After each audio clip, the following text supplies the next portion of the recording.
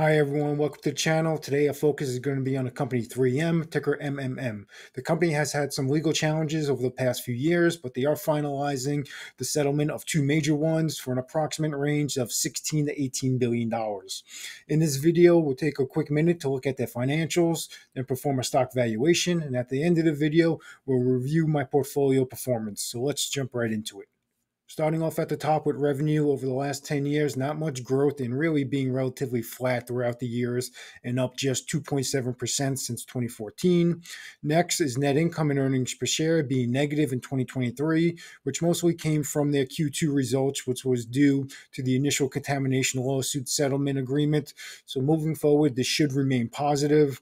Then two data points I always like looking at. First, dividends, which I like to see increasing over time, which 3M clearly does, and growing more than 75% over the decade. Then share count, which I like seeing on the decline. And since 2014, 3M repurchased more than 15% of their outstanding shares. Next, free cash flow, just like revenue, not much growth here and slightly down from 2014 and the highest year being back in 2020. Then lastly, net profit margin, which I like seeing at least 10% or higher in 3M, is typically in that mid-teen range, which is very good sign. But 2023, it is negative, and that's because of that net income that we discussed a moment ago. So let's jump down now and perform a stock valuation. Here's the valuation setup, and we will look at making a modification in a moment. And if you get any useful information, I ask you to consider liking and subscribing to the channel. But for the intrinsic value, I have $102.71, and with a 80% margin of safety, brings that down to $82.17. And this is based on a short-term growth rate of 0% over the next 8 years with a 10% discount rate, and I am using a 2% long-term growth rate. Now up here in the top right, two data points I like looking at when performing the valuation, and that's the net income CAGR and the earnings per share CAGR. And we can see here both of these are negative, and that's because the net income was negative for 2023, as we discussed a few minutes ago when we looked at their financials. So this is why I'm using that 0% short-term growth rate. And also, when we looked at their revenue and free cash flow over the last 10 years, that has been relatively flat. Revenue was up just over 2%, maybe 2.7%, and free cash flow was actually slightly lower. So that's why I'm using the 0% short-term growth rate, and also it's being conservative, which I like doing with my valuations.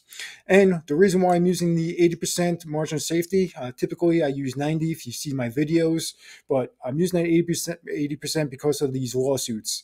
Yes, they are settling the lawsuits, but in case there's any residual issues that come up in the future that may still impact them, so I still want to be conservative with that 80%, and I am using a conservative long-term growth rate of 2%, which I normally use 3%. So my intrinsic value at $102.71 is pretty conservative, and the current stock price is trading around $92, $93. So there are some opportunities there, though the margin of safety isn't quite where I'd like it to be, but there is some opportunity. But let's just say you think my 80% margin of safety is a little too aggressive because of all these other conservative data points I used. So let's just increase that margin of safety to 90% and see how that impacts the valuation.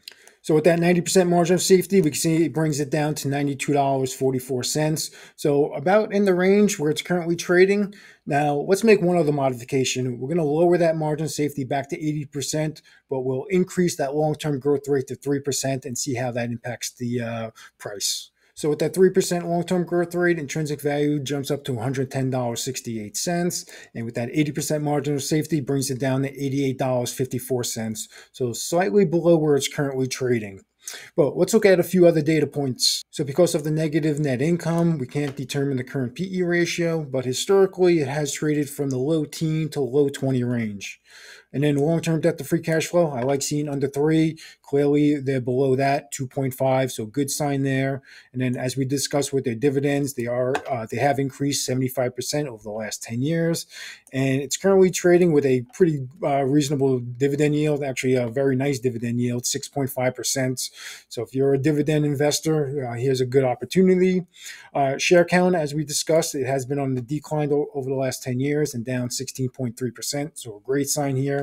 And then net profit margin, as I said, I like seeing over 10%. And these values here, the 12.32 over the last 10 years and the 4.08 for the last 3 years. This does take into account the 2023 results, which is negative. But if we remove that, this would be in that mid-teen range, probably somewhere around 15, give or take a percentage. One other data point I like looking at too is return on invested capital. And back in the previous years, you can see 10 years ago it was at 15, 5 years ago, 8.6. But most recently, it has been on that decline, especially over the 1 year. As we discussed during the financials, they had to settle some lawsuits, so that's impacted. But hopefully moving forward, they can start increasing this again.